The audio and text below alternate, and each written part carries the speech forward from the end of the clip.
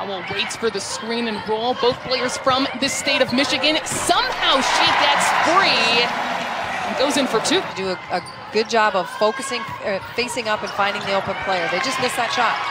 Good hustle by Johnson and Hubbard. Dilk will get out ahead and finish for two.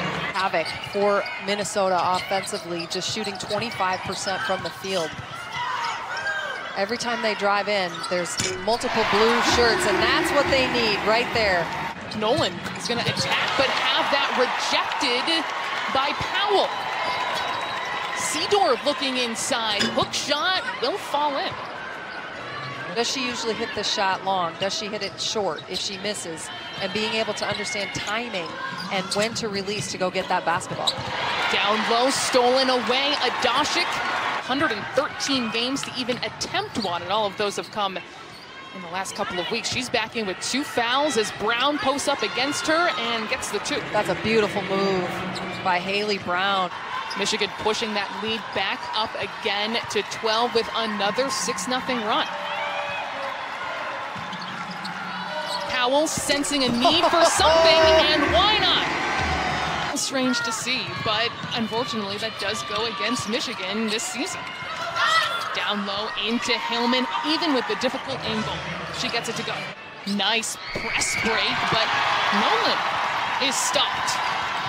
Maybe that's going to be a little bit momentum shifter for the Gophers. Scalia finally gets her first bucket, knocks it down for Minnesota. Henry Johnson, she just threw it up backwards at the rim. Somehow it went in. Scalia for 3 has her second bucket today, second of this half. Start of the 4th quarter here at Williams Arena between 2 teams trying to shore up that NCAA resume, help them rise in the standings. Beautiful pass from Hillman into Johnson. Adashik bringing the pressure defensively. And Dilk has a clear path to the basket. And that's just a breakdown defensively. A tough go today, 0 for 6. Yeah, and sometimes if you're aware that that's on the table, it can really play with your head, but 10 seconds on the shot clock for Johnson and the Wolverines.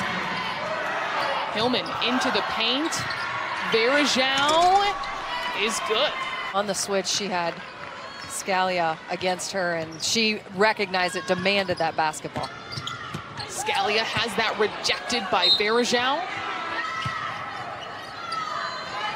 Michigan is led by as many as 23 in this game. Another beautiful basket inside, leading to an easy layup. And that is the final here at Williams Arena.